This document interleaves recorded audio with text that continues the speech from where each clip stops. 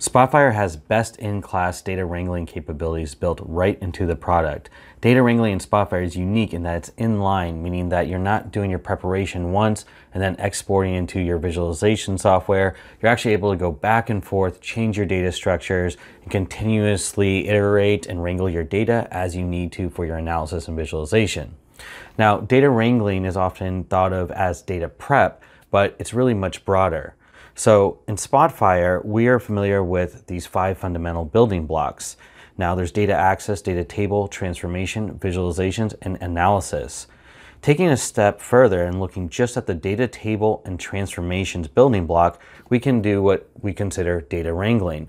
And this is primarily done in the data canvas, where you can explore, structure, clean, enrich, and validate your data. So let's take a look. Here we're just going to give you a brief overview of the data canvas, and in separate video lessons we'll talk about the different operations. So in the data canvas, the far left node is always your first data source in your data canvas workflow. That's the initial data that you've brought in. And the far right node is going to be your data table. Now the data tables are what are used in the Spotfire interface for creating different charts and visualizations. These are all selectable from data tables. So when I go into my data canvas, you'll see that I've constructed these 3 data tables, and I can select those in my visualizations as well as my data functions and other analysis.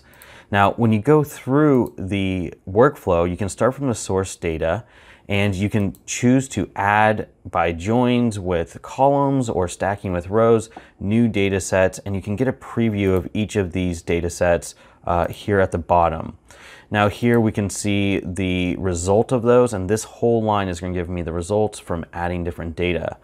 Now when I click one of these nodes, I can also click information, and I can see source information about where that data came from. I can also see any transformations that I'll do on that data and how that might show up. So to do a transformation, you would just click the node and you would add transformation.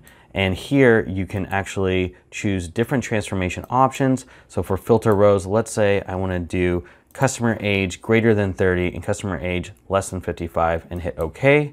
And then I'd hit OK. That's actually going to add a little number there, and that's going to be indicating the number of transformations. And we'll see the transformation here on that node where I can edit it or delete it. And as I go to different nodes, you'll see if they have transformations or they don't. And the details of that transformation are also shown in this auditable log that's created for you automatically. Now to see a full log of the data table, you can go to Data and Data Table Properties.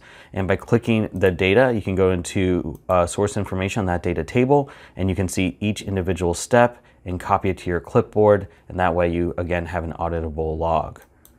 Now another thing to point out is replacing the data and managing the data table. You can rename the data table quite simply with just the rename button, but if you use this replace button, be aware that it's going to wipe out all the transformations on this canvas.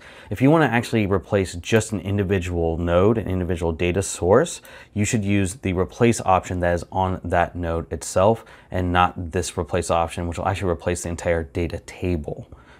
Now I wanted to simulate an error for you. So what I did on this New York sales data source, I actually excluded the column on customer age, which created this error, which you can see with this red exclamation mark. And in this exclamation mark, I can select it and see exactly where the error is on that node. So that allows me to go through and fix my issue by removing this excluding column. That's going to fix my error. Now that I'm done, I've wrangled the data how I'd like to. I can always close the data canvas and reopen it by selecting this bottom left icon. That wraps it up for the data canvas overview. The other videos will show more details on the operations.